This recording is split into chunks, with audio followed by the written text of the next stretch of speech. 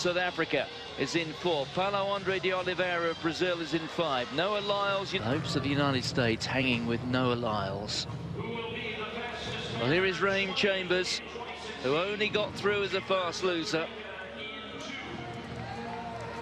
2 Jamaicans came to this championship. Just one has survived to the final. Rackmil Miller, well, only just squeezed into this final. But can he take the opportunity here and perhaps run into a medal?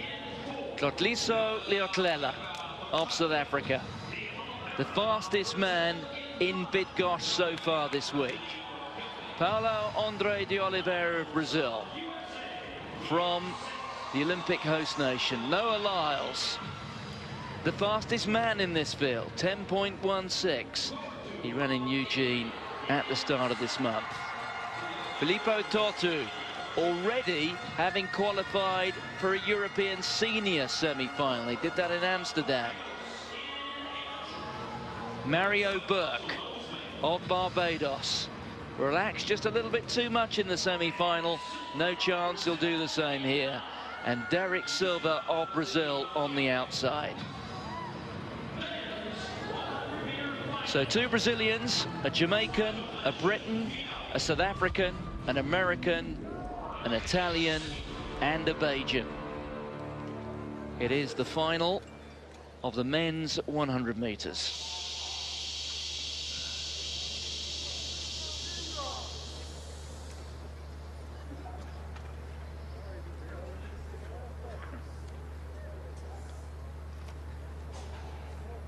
A world title at stake. The semi-final winners, Leotlela in 4, Lyles in 6, and Tortu of Italy in lane 7.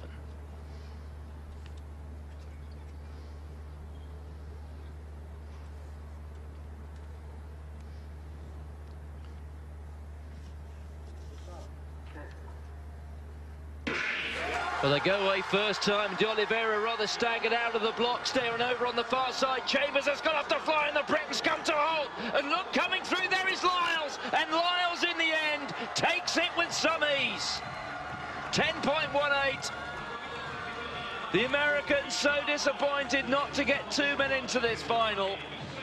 But Noah Lyles, in the end, was head and shoulders above the rest, and it was a dramatic final. De Oliveira slipped out of the blocks. Rackmil Miller, well, ended up in a crumpled heap midway down the straight. Tortu, I'd have to say, of Italy, never really got into the race. He came through strongly towards the end, the Italian. And Burke, the Bajan, well, he broke from the block so well, but in the end, it was a one-man race. Noah Lyles is the world champion.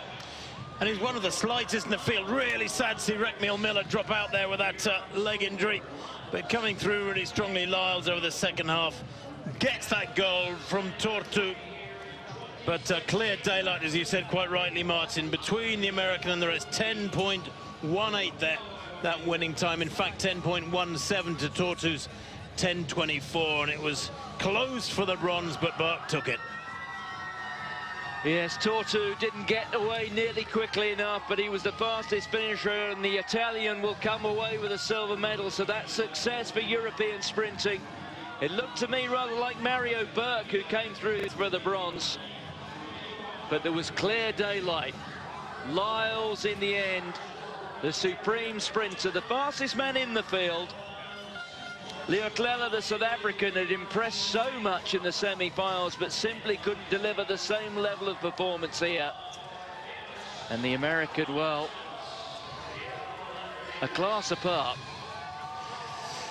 Well, really frustrating for the Briton there, but Lyles coming through, and one of the slightest men in the field too, dwarfed by the power of Burke there to second to left, who does come through.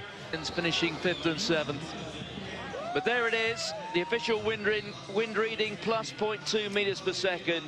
Lyles of the United States, an American world champion at the 100 meters. Nothing unfamiliar about that.